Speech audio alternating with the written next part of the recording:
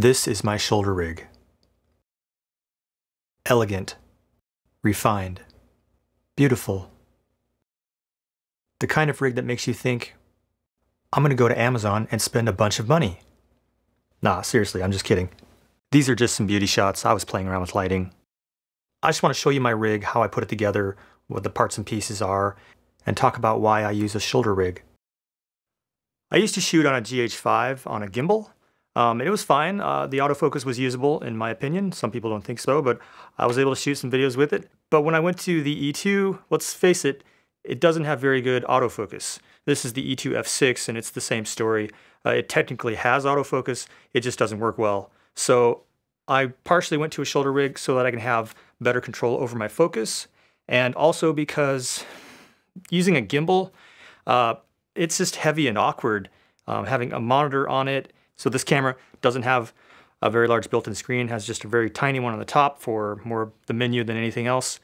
And so you'd have to have an external monitor, and then I have a V-mount battery solution back here. So if I put all that on a gimbal, it would just be really heavy. And plus, I'm not super happy with the way a gimbal looks. You'd have to set all the settings in the software or in the device itself, you know, as far as the lag and how it moves up and down and stuff. And it just, you know, it all starts looking the same. Whereas with a shoulder rig, your moves feel much more natural. Anything you do, any movement you make, it responds right away. Also, no matter how good an autofocus system is, it doesn't know what you want to focus on. Whereas when you have manual control, you can do moves like this when you go from one point to another, where an autofocus system wouldn't necessarily do that. You'd have to maybe move the camera to hit the box, the autofocus box or something like that. It's just sometimes harder to do. With manual focus, you can get the exact move you want at the exact speed you want. Again, that'd be hard to do with an autofocus system. Ergonomically, it's not bad. I don't ever feel tired or fatigued having it on my shoulder. If anything, it's my legs that get a workout. If I want to get a lower shot or go on the ground, it's a little harder to do that. But even then, I feel like I can control my shots better than I could with, say, a gimbal. So I actually attempted to mount my E2 on the Ronin-s, and it kind of looked like this. This was just a temporary setup. I got these janky gaff tape wrapped around the battery. But you can see I have all the parts I needed here. I have a monitor, the follow focus wheel, and I quickly realized that there was no way I was going to be able to hold this thing, compose my shot, and pull focus at the same time. I have seen people move that wheel in such a position that they could slip a finger or a thumb onto it, but for me, this just wasn't going to work. It was way too heavy and clumsy, so the shoulder rig was just definitely a much better way to go. I often will do this. I will just flip my EVF up and shoot like this. I can go pretty low with that, and if I want to, I can take off these handlebars really quickly like this, and I can go right to the ground with that, because there's nothing stopping me from going all the way to the ground. And I still have my follow focus control with the wheel. And these just pop back on. This is a fairly modular system I have. So let me flip this back down. I got this on a quick rotate thing here. I'll talk about that in a minute. Let me kind of zoom in closer and talk about some of the details of my setup here. At the heart of this system, of course, is the camera. It's tucked way inside here, mounted in a SmallRig cage. I've added a NATO rail here so I can put a handle on top. This is a wooden camera handle. It's very nice, very secure. I can move very easily. I can actually rotate the handle itself like this if I need to. One of the key features of my rig is the EVF. This is the PortKeys OI3G EVF. I have a review on this. I'll link it down below. This is kind of key for me because I don't have to worry about having my image washed out with a monitor on camera. This is the same brightness all the time, no matter what the weather is doing. It's pretty ergonomic the way I have it mounted. That's why I have this rail and this quick adjust knob here, so I can easily flip it like this. It also doesn't consume as much power as a monitor, like a 5-inch monitor would. So all around, this is a really good choice. This particular version does have a really noisy fan, so you can't really use it in a quiet setting. The next really nice thing I have on this is a V-mount battery. This is one of those really tiny ones. This is still a 98 watt-hour battery though, so it packs a lot of power in this very small form factor. I have the neatsy quick release thing back here. You can see how it leaves this space open. I can actually still plug in a NPF style battery right onto the camera. That's what this system is designed for. So if I wanted to lose this and go really mobile, I can do that. This plugs directly into the wiring in the bottom, and it feeds this D-tap breakout box here. And this is feeding my camera, my follow focus motor, and my EVF. The follow focus wheel is being powered by the camera itself. So the camera has a USB-C connector right back here. It's tucked in here. But this cable right here, I've got it coming out, feeding power to this because the battery system in this is terrible.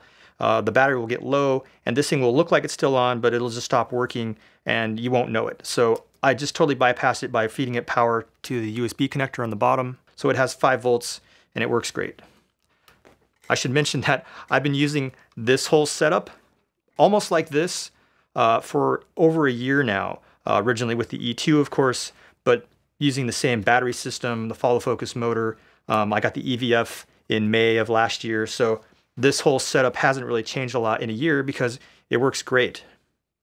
Let me talk about the handles. So I've got a little yoke here that splits off into some RE rosettes, and I have these dog bones. Now you'll notice that they're 2 different brands. This one is Condor Blue, this is SmallRig. It's because Condor Blue sent me a bunch of stuff, so I was just testing it out. Over this side, I need to use the SmallRig because it has threaded holes so I can mount my follow focus wheel, whereas the Condor Blue does not. It does have this nifty extension feature, which is cool. I don't really need it because my handles are plenty long enough. And also I've got these fancy leather wrapped handles. These are super cush. These are like the Cadillac of handles. I did put rubber bumpers in the bottom so I don't wear the heck out of the metal. I set this thing down on the ground a lot, and so doing that would just totally eat up the metal in the bottom. They're already threaded, so I just put a screw in the bottom right through these rubber mounts that I found on Amazon.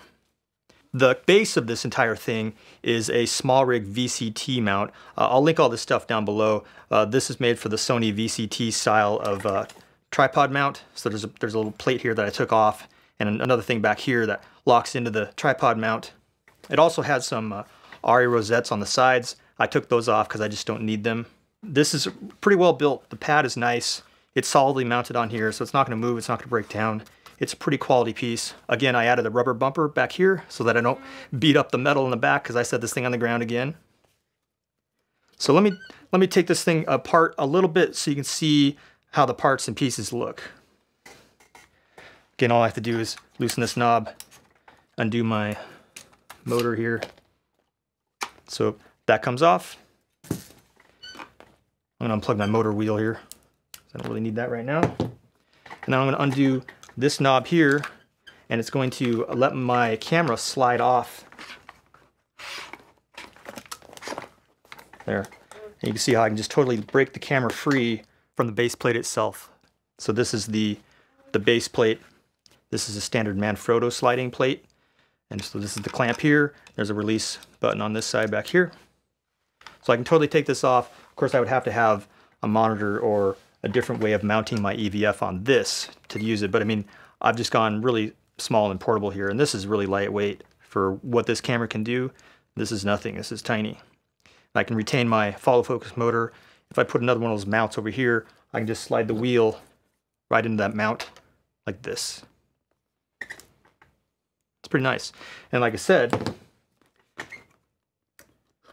I could actually break this off and go NPF. I wouldn't have power to my motor, but I could just go even smaller by taking off that V-mount battery in the back.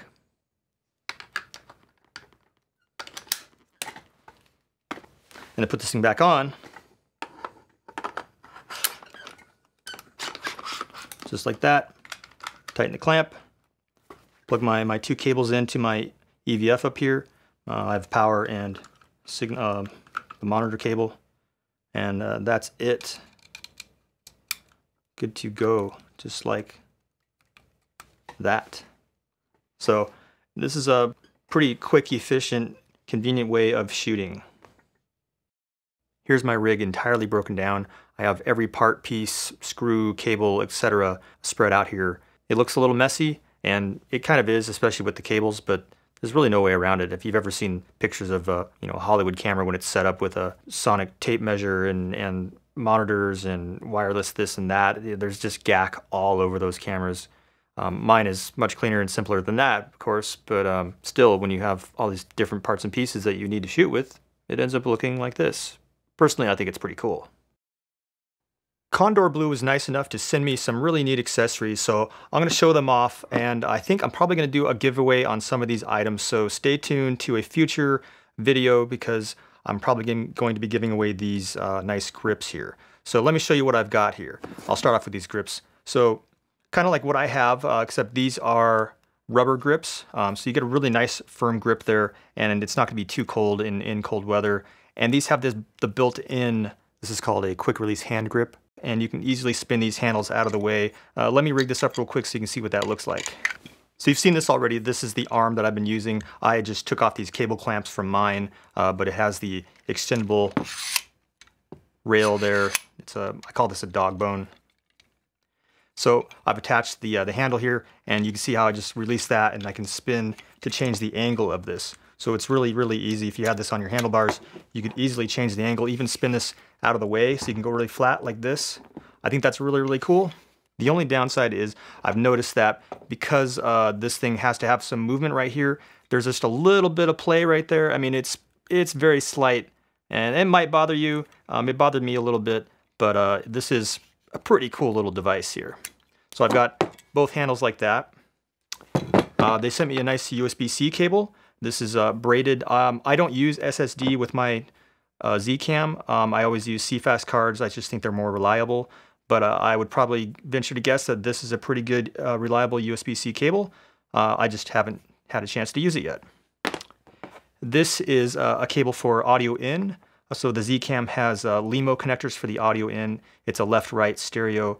I believe they're both balanced. So this is for a microphone or maybe even a line input. Again, it's really nice, quality parts. This is D-tap to 2-pin LEMO power. So the flagship series of zcam use a 2-pin LEMO just like this, and so I could use this from my D-tap splitter going right into the camera. It's coiled. It's their kind of signature blue color that they use on a lot of stuff. And this is a nifty little device. This is a quick release camera mount. So you would attach this blue part, you spin this out of the way, and it slides out. Attach this to your camera, either using the 3/8/16 or the 1/4-20, or you have this hole here, you can put a screw through. And then this also has a 1/4-20 screw that you can mount it to something. You just slide this in, flip that latch, and it's locked in. So that's a pretty cool little device. I haven't had a chance to use this yet. So there you go. These are a nice batch of accessories from Condor Blue. I brought you in close so we can look at this Condor Blue quick release ARRI rosette. So it's got ARRI rosettes on both sides. You screw it onto one device, and then you just use the standard wing nut here to attach it to the other side. And you push this quick release, and you can see how you can easily swing this out of the way. Rotate it in any position, you let go, and it locks into one of these preset holes like this. So super fast for me to go from normal shooting mode on my shoulder to a low mode like this, where I'm looking straight down into the EVF. It's important that you have a lot of control on mounting your EVF. So I've got this rotating mount here. I've got this arm that goes down, and I can adjust the angle on that because this thing needs to hit your eye comfortably when the camera is sitting on your shoulder. So you can see with the shoulder pad resting on my shoulder squarely here, the EVF lines up right with my eye, and that's important because you don't want to be turning your head in an awkward position. It's going to kind of force you to move the camera to try to match, and it's going to throw off your shot, and also it's going to kind of annoy your neck after a long day. So you need to have, like I said, the hardware here that allows you to position this thing just right. So the angling this way, how far it is from the camera, because again, you're going to want to have this setting on an optimal place on your shoulder and move the EVF and not the other way around. This thing needs to sit on your shoulder comfortably, just like that. And then the handles, mine are kind of long. I have these dog bones here that are kind of long, and then the handles themselves are a little long. This is completely up to you. I've seen rigs where the handles were up here. It keeps your arms in tight. That gives you a really nice steady mount because your arms are up against your body, so you're not going to move as much. Mine are out here more for just comfort. It's kind of a natural arm position. And again, I love these leather wrapped grips. These are from Camvate. I'll link them down below, of course. Another thing that's really important to talk about is the RE rosettes. They're really nice because they give you a lot of control over the position of the part.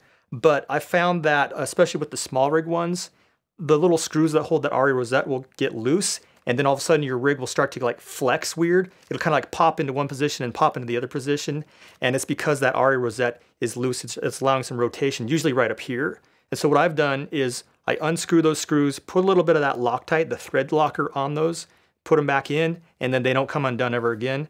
And it's been solid ever since I've done that. So that's a little tick. Otherwise, the rails are pretty standard here. The rods, rather, they just go into the front of this mount. You can put anything on here. I've got kind of this odd piece right here. It connects to both rods and gives me an RE rosette right here. There are a lot of different ways to do this. I just preferred this one. Again, I'll link this down below. I found this on eBay. I couldn't really find this on Amazon, believe it or not. For my focus, I needed to find a way where I could move the wheel and still have kind of a hold on the camera. While I can do this, I can do one-handed. It's not ideal. It feels like it's going to fall off my shoulder. So I needed to have my other hand here. So what I did was I used a little ball mount from the SmallRig Universal NATO clamp thing. I'll link that as well. I put my palm right on that ball, and then my hand goes right on that wheel. It's just kind of perfect. So I still have control on this side of the camera, and I can also do follow focus like this. So this was kind of a neat little hack, having that ball right there. Now there are a lot of different ways you could do this. You could try to mount it down here. Potentially you could, maybe get your thumb on it down here. Also, there are companies that make grips that have built-in follow focus controls. I know PortKeys is working on one. It's not out yet. It's supposed to be out next month in April 2020. And it has a remote start-stop button. It has like a scroll wheel that you can assign to follow focus or something like that. I'm assuming you can do this. I'm not exactly sure how that would interface with the Nano system. But anyway, there are options. Tilta themselves have handles that have the little rotary knob there for the follow focus. I only have the Nucleus Nano system, so it has the motor and the wheel. It's been a great system for me, pretty reliable. It's been a key component to my shooting because I need that focus control. All my lenses are manual. The ronin-s here are manual. I've shot historically with a lot of vintage lenses, and of course they're all manual. So having this follow focus system is just really important for my shooting style. There are a lot of different ways to mount a follow focus motor. I'm using a clamp that's mounted onto a NATO rail built onto this cage here. This block here is surrounded by my cables. I've got aluminum rod coming out. I prefer metal ones. They just feel a little stronger to me than the carbon fiber. And this is plenty strong enough to move a lens like this. The ronin-s are a little stiff focusing just by their design, but this motor has no problem. Now, I'm feeding this motor the full power of my V-mount battery. This goes from around 16 volts down to maybe 13 volts, and you can hit this thing with all of that voltage. This is rated up to 18 volts, and the higher the voltage, the more torque you get. So you want to feed this thing the higher voltage. Right now I've got 14.5 on this thing, and if I had power, we can see that it has no problem moving that lens. That higher voltage makes a big difference as far as the torque. So I can go its full range, no problem. So you can see I've got that mounted, coming straight out from camera, right along this rail. This cable down here is feeding the LANC connector on my camera, so I can trigger record start stop from the wheel. So using this record button right here, I can record start stop my camera. And it lights up, which is really cool.